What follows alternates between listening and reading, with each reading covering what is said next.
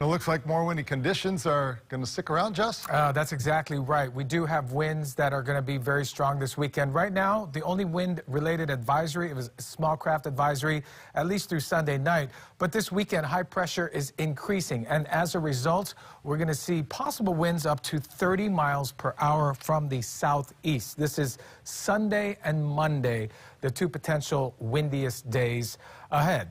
With that, those winds will push in a few showers. We're already seeing that tonight. Nothing very major. They're quick passing windward showers hitting the eastern and central portions of each of the islands. Ko'olau Mountains, for example, East Maui, and some lighter showers for the Big Island right now.